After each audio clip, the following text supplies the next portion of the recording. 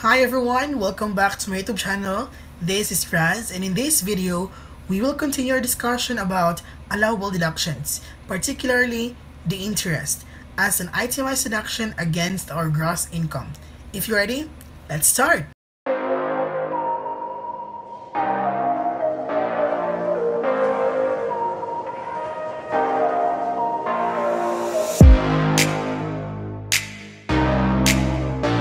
But before we start our discussion, let us first define what is an interest.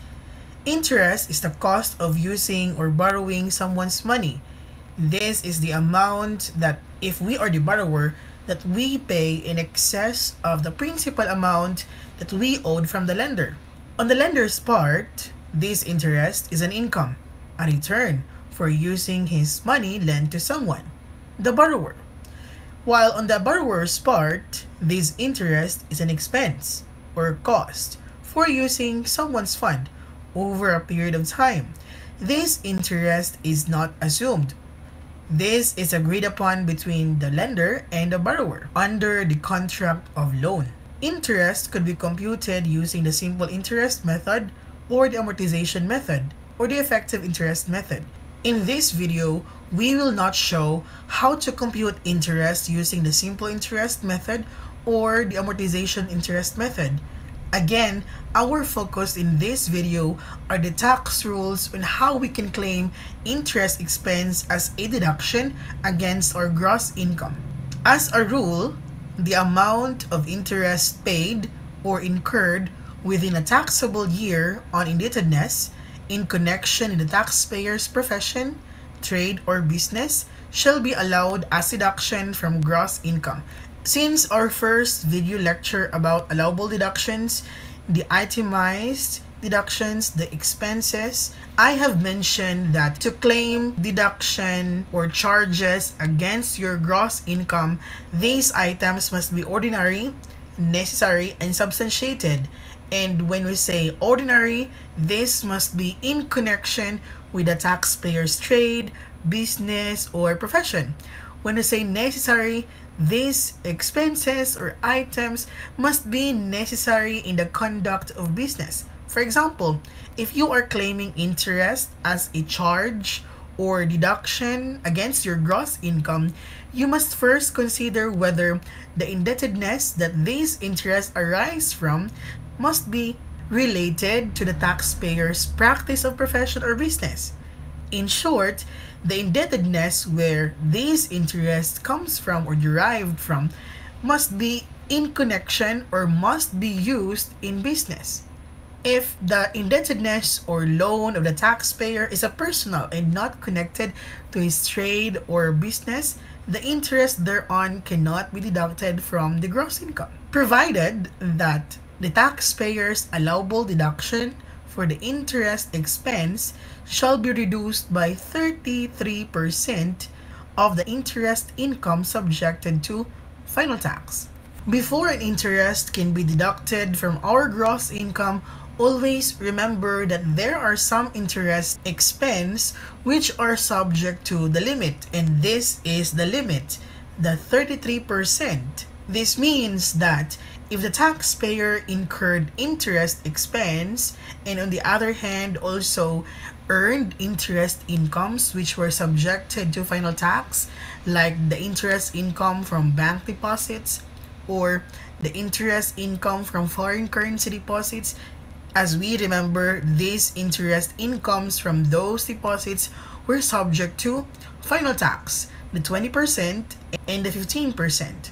Before we can deduct interest expense from the gross income, we must first multiply the interest income with 33%, and that 33% will be deducted to our interest expense. That is the limit. Later in this video, I will illustrate how is the limit computed for the interest expense, given that a taxpayer has an interest income. Okay? The following requirements must be present before a deduction for interest may be claimed. First, there must be an indebtedness, which pertains to the taxpayer. As I have mentioned a while ago, The indebtedness where the interest is coming from or where the interest is derived from must be pertaining to the taxpayer, meaning this indebtedness must be of the taxpayer. Okay? And of course, the indebtedness must be connected to the business, trade, or profession of the taxpayer. It is important to note that all expenses, whether interest or otherwise, must be related to the taxpayer's business, trade, or practice of profession before these items can be claimed against the gross income. And there must be a legal, which is enforceable by law, a legal liability to pay the interest. As I have said, the interest is not presumed. It must be agreed upon. The lender and the borrower must have come to agree that the borrower will pay an interest to that indebtedness. Otherwise, when the interest is non-enforceable, it's unenforceable, the interest cannot be claimed as deduction from the gross income because it is unenforceable. Okay? It must also be paid or incurred during the taxable year. Any advance interest payments cannot be deducted from the gross income. The interest expense must either be accrued or paid if you are a cash basis taxpayer. However, for cash basis taxpayer who have advanced the payment of interest, those advance paid interest cannot be deducted against the gross income. They can, however, be deducted when there is a full payment of the principal. So yes, interest paid in advance through discount or otherwise shall be claimed as deduction in the year the indebtedness is paid, as I have just mentioned. So we also have an exception to the rule. No deduction shall be allowed in respect of interest. Number 1, if such interest is paid in advance during the taxable year and the taxpayer is using cash basis of accounting, such interest shall be allowed for deduction in the year the indebtedness is paid. So, for example, if you are a cash basis taxpayer, meaning you are engaged into servicing business, you must be using cash basis of accounting, right? And you have paid in advance the interest of a loan which is connected to your business. Those advance payment of interest cannot be deducted from your gross income. If the term of the loan is 3 years, you can only deduct those interest advance paid in the year when the principal amount is fully paid. Okay? If the indebtedness is payable in periodic amortizations, only the amount of interest which corresponds to the amortized principal shall be allowed as deduction in such taxable year. So let's have an illustration to give light to these sentences, paragraphs mentioned. Situation 1. Juan, a cash basis taxpayer, borrowed an amount from Maria amounting to 100,000 pesos, payable after 2 years. The agreement provides that Juan shall pay an advance interest of 10% per year upon the issuance of the proceeds of the loan. So in this case, Juan can only deduct the 20,000 interest, which is computed as 100,000 times 10%, and since it's 10% per year and the term is 2 years, therefore times 2 years. So the interest expense advance paid by Juan is 20,000 pesos. This interest, the 20,000 interest, can only be deducted from Juan's gross income if Juan or if the loan is already paid after 2 years. So for the first year, Juan cannot deduct any interest expense. For the second year, he can deduct the interest expense provided that the entire loan is already paid by Juan. Okay?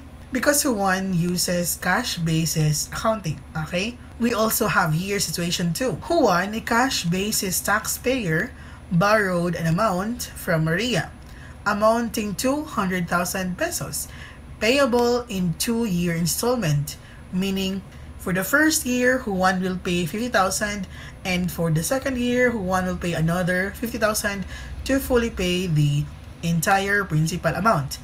The agreement provides that Juan shall pay an advance interest of 10% per year upon the issuance of the proceeds of the loan. So, when Juan loaned an amount or borrowed an amount from Maria of 100,000, Juan only receives 80,000 pesos. That is 100,000, the principal amount, less the 2-year advance interest. Because it's an advance interest, it must be deducted from the principal amount. So when Juan received the loan from Maria, instead of receiving 100,000 pesos, Juan only received 80,000 pesos. Okay? Because the 2-year interest were already deducted from the proceeds of the loan. So after 1 year, Juan will pay 50,000 pesos. That is the principal. Juan will no longer have to pay the interest because the interest was already paid in advance, right? So after paying the 50,000 pesos, Juan can now deduct the first year's interest expense as an expense against his gross income on that first year.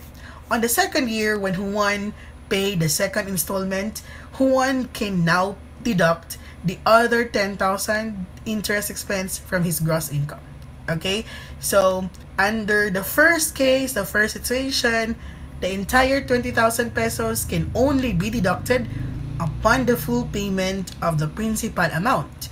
And in the second situation, the interest may be deducted on the year after Juan made the first and second installment.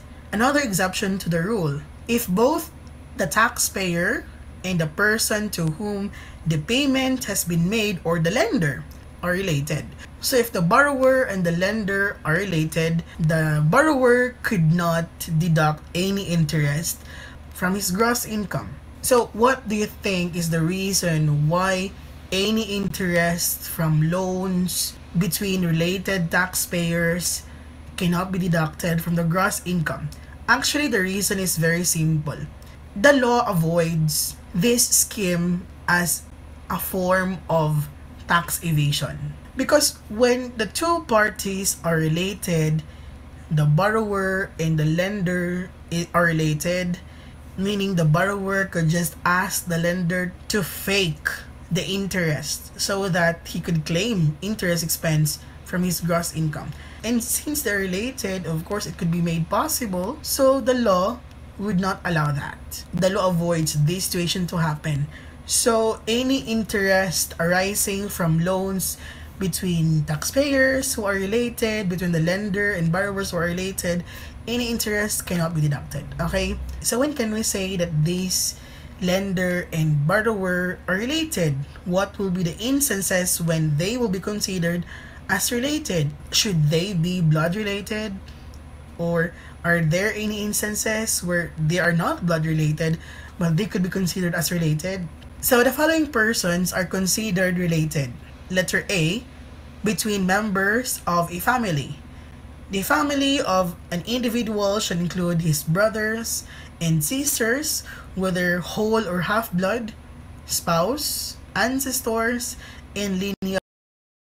So when we say sisters and brothers, whether whole or half-blood, this could be brothers and sisters from both parents or from one parent alone. But since the law does not provide for step-brothers or step-sisters, they are not considered related. Spouse, ancestors, any person who is in your upper bloodline, your lola, your aunties, your uncles, your lola's mother, your lola's lola, etc. And lineal descendants, your children, your children's children, and their children. Okay, so lineal descendants. So those people are considered as family members. So if you are the taxpayer, if you are the borrower, and you loan something from your parents, any interest thereon cannot be deducted from your gross income because you are related by blood.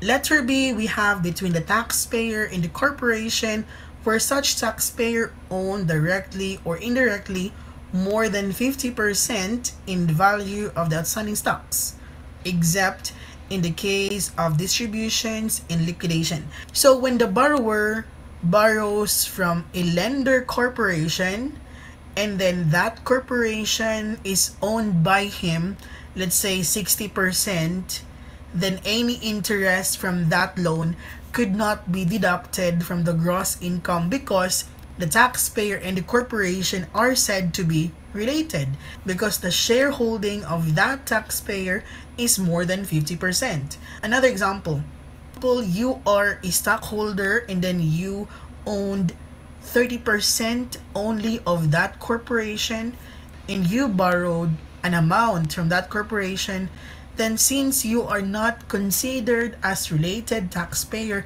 in this particular paragraph, then any interest from that arising from that loan could be deducted from your gross income because your shareholding does not exceed 50%.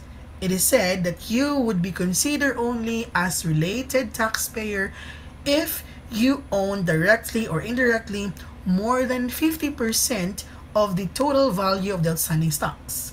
Another we have between the grantor and the fiduciary of any trust. So what is this grantor and fiduciary? Let's have an illustration. Juan is a wealthy man. He appoints Pedro to manage his wealth for the benefit of Lucas, his son. So in this case, Juan and Pedro has a trust. Okay? This trust benefits Lucas, the beneficiary. Juan, though someone who appoints another person to manage his wealth, is said to be the grantor, while this person being appointed by the grantor to manage the wealth is said to be the fiduciary. So the role of Pedro is to manage, invest, to make more money out of the wealth of Juan. Whenever the trust is earning money, this trust will benefit Lucas. Rich people usually do that, especially when they have no time to manage their wealth. So Juan and Pedro are considered to be related for this purpose. Hence, any interest accruing to either Juan is non-deductible. So if Pedro loaned something from Juan, then any interest could not be deducted from the gross income of Pedro because they are related. Another we have between the fiduciary of a trust and the fiduciary of another trust if the same person is a grantor with respect to each trust. So for example, here, an illustration, Juan is a wealthy man. He appoints Pedro and Maria to manage his wealth for the benefit of Lucas, his son. So Juan is a grantor while Pedro and Maria are both fiduciaries of the same grantor. So these same fiduciaries are considered to be related for this purpose. Hence, any interest accruing to them is non-deductible. So if Maria borrowed an amount from Pedro or the other way around, the interest arising from that loan of Pedro or Maria from either of them is non-deductible because they are related parties. Okay? And the last persons who are considered to be related is between the fiduciary of a trust and the beneficiary of such trust. So let us go back to our previous illustration. Juan is a wealthy man. He appoints Pedro and Maria to manage his wealth for the benefit of Lucas. Again, Juan is the grantor. Pedro and Maria are both fiduciaries. So here, Lucas is the son, the beneficiary. Pedro and Maria and also Lucas, the beneficiary, are considered to be related for this purpose. So if Pedro borrowed something from Lucas, assuming Lucas is not a minor, so any interest accruing from the loan to either of them is non-deductible because the three of them are considered to be related. Actually, the four of them are related taxpayers. One, the grantor, Pedro and Maria, the two fiduciaries, and one beneficiary, Lucas. The four of them are considered to be related. So any interest accruing to any of them is non-deductible. Okay? Another exception. If the indebtedness is incurred to finance petroleum exploration, interest arising from loans which are connected to explore petroleum operations, these are non-deductible interest expense because they are capitalized. They are not expensed. So now that you have an idea of what is an interest and the rules on when can someone claim interest as charges against his gross income, and of course the exceptions where interest cannot be deducted from the gross income, now let's talk about the optional treatment of interest expense. Okay, there are some situations or transactions which would involve large amounts of money. For example, if you are constructing a building or if you are purchasing an equipment which will involve large amount of money and you cannot afford to buy that equipment, so you would secure a loan from a bank or a third party. So actually you have an option to treat that expense as either capitalizing it or claiming it as an expense charged against your gross income. So let's have the optional treatment of interest expense. At the option of the taxpayer, interest incurred to acquire property used in trade, business, or exercise of profession may be allowed as revenue expenditure or treated as capital expenditure, subject to depreciation. So for instance, if you are a university, a corporation, and then you secure a loan from a bank, let's say it's 10 million, to finance the construction of a new building. Any interest arising from that loan could be capitalized or expensed immediately. If you will expense that immediately, then the entire expense incurred or paid could be deducted against your gross income.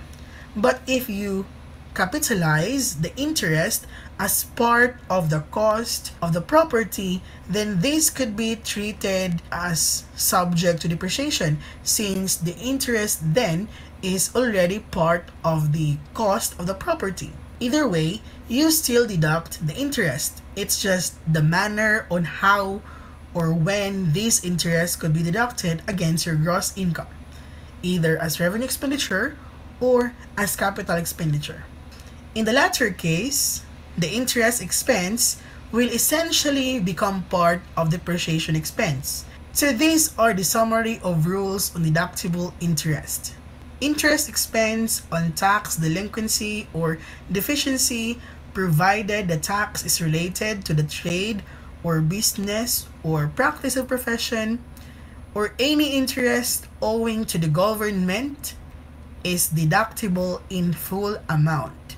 Let's say that you have unintentionally failed to file taxes in the year 2015, and here comes the BR, gives you an assessment.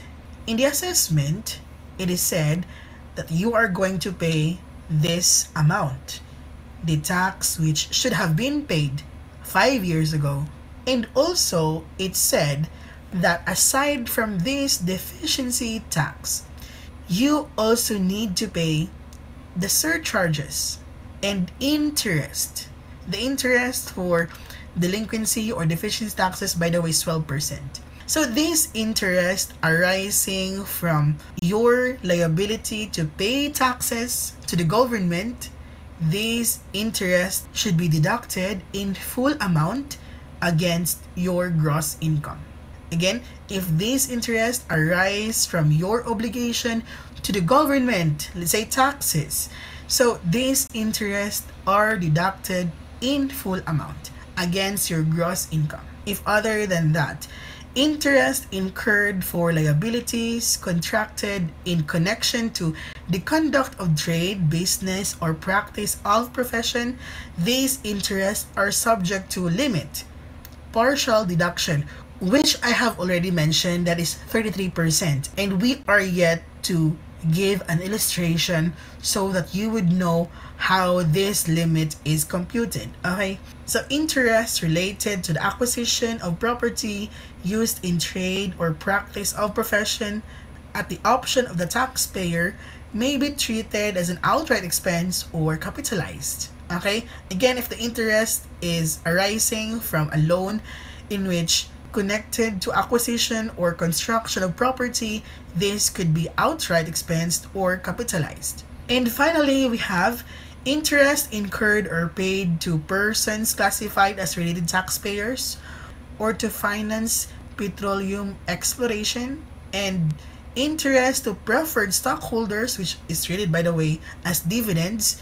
These interests are non-deductible. Okay? So now let us illustrate all of these rules. Okay? Apple Corporation is engaged in trading business. The reported income and expenses for taxable year 2018 are as follows. We have sales, 10 million. We have cost of sales, that is 6 million. We have general business expenses, 1 million. We have interest on peso time deposit. So this interest is actually a passive income. The gross amount here is 100,000 pesos. Interest earned under the foreign currency depository system, the gross amount, we have 20,000 pesos. And also, we have interest income from installment receivables, we have 120,000 pesos. We also have here interest expenses claimed. On loans payable, that is 180,000. On deficiency taxes, that is 30,000 pesos. And on a loan from B Corporation, a parent company, 10,000 pesos. So we are asked, how much is the total deductible interest expense? So before we go into the solution, let us first analyze this problem to make it simpler. So we have here sales, cost of sales, business expenses, and we are given 3 interest incomes. So this interest on peso time deposit, as we know in our previous video lecture, this is a passive income subject to a final tax, and that final tax is 20%. And this interest earned under the foreign currency depository system, this is also a passive income subject to 15% final tax. While this interest income from installment receivables, though this is a passive income, this interest income is not subject to a final tax. Because as we know, only those interest income arising from yield in bank deposits are subject to final tax. Hence, among the 3, we only have 2 interest incomes, which are subject to final tax. Take note of this amount, the 100,000 and 20,000 pesos. We will use this amount, okay? Well, this one, the interest income from installment receivables, this will be added to our gross income. Since this interest income is not subject to final tax, this will be added to our gross income. Also, we have here interest expenses claimed. So we know since this is in connection with a trade, this is deductible, but this will be subject to limit. And this interest expense on deficiency taxes, as I have said, interest on deficiency taxes are deducted in full amount. Here, in the last interest expense, since this is a loan from B Corporation, a parent company, this could not be deducted because they are related taxpayers. Okay, so our solution would be, again, we are only asked for the total deductible interest expense. So we will focus our solution here. Okay, only these items are significant. Again, this interest expense arising from deficiency taxes, this is deductible in full. And this interest expense arising from loans payable, this is subject to limit. While this interest expense from a loan from B Corporation, this is non-deductible. So we already have the idea of what amounts are going to be needed in our computation. However, take note here, we have an interest expense subject to. If you remember in our discussion a while ago in this video, we mentioned that for those interest expense accruing or arising from loans which are incurred in connection to the taxpayer's trade or business or practice or profession, this could be subject to a limit, and that limit is 33% of the interest incomes which are subjected to final tax. And we only have two interest incomes here which were subjected to final tax. These are the interest on peso time deposit and interest earned under foreign currency depository system. So these two amounts, we will add that together, the 100,000 and 20,000, and we will multiply the total amount by 33% to get the limit. So let's have the solution. Interest on deficiency tax, this is deductible in full. So that is 30,000 pesos. And interest on loan, there is a partial deduction only. So we have the interest claimed as expense, we have 180,000 pesos. But we will reduce that amount by the 33% limit. So what is the limit? We have here interest on peso time deposit, that is 100,000, and interest on foreign currency deposit, that is 20,000 pesos. So a total of 120,000 pesos. These interest incomes, these were subjected to final tax. Okay? Hence, we will multiply that gross amount by 33%, and we will get 39,600 pesos. So this is the limit, the 39,600. That 39,600 will be deducted from our interest claimed, the 180,000 pesos. So we will get 140,400 pesos.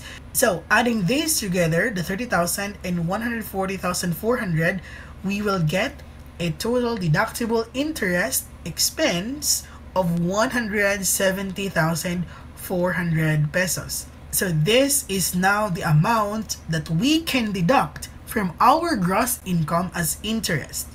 So remember, there are 4 rules.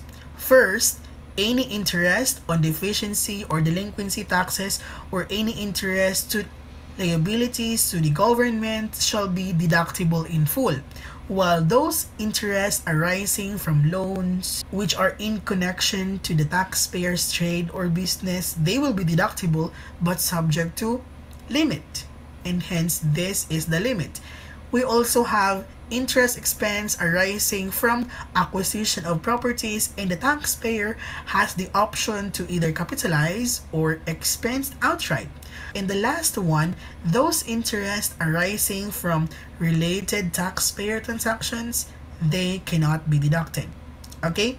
When computing limit, always remember that there should be an interest income where we can multiply the 33%. And when we get the limit, we will deduct this amount from our interest expense. When identifying the interest incomes to be multiplied by the limit of 33%, only those interest incomes which have been subjected to final tax. Do not include the interest incomes which were never subject to final tax. You might be wondering, how about if there is no interest income subject to final tax? then there is no limit. The whole amount will be deducted from the gross income. There will be nothing to deduct. That's it. Those were the rules when claiming interest as an expense from the gross income. Thank you so much for watching. If you learned a lot from this video and you like this video, give me a thumbs up. And if you're new to this channel, please subscribe and hit that notification bell so you'll be notified whenever I will upload new videos in the future time. Bye-bye!